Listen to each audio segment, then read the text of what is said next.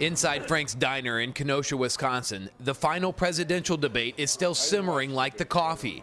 You won't find Joe the plumber, but you will find people who watch the debate closely. So I felt like both of them were trying as hard as they could to be more attacking towards the other candidate than they have been in the past. So it felt more tense to me. I think they actually had to look at each other at certain points, and you could see it on Obama's or on McCain's face. You could see the disdain for him. The political views of Scott McElroy and John Ardent are as close as the seats they sit in.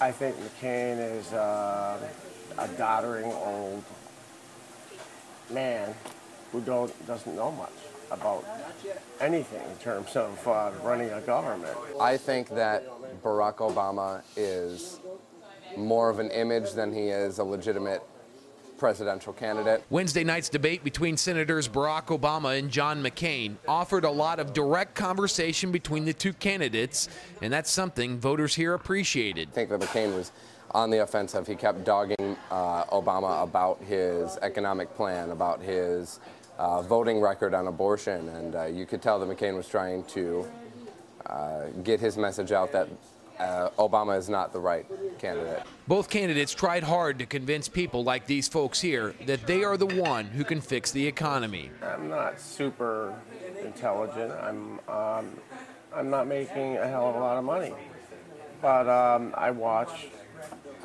the politics closely, and this is a big one. It's big because voters feel their economic futures are riding on their favorite candidate. Mark Carlson, The Associated Press, Kenosha, Wisconsin. On election night, forget the pundits and talking heads, drown out the static. Count the vote right here as it happens live as voters from around the nation weigh in. Check back right here, November 4th.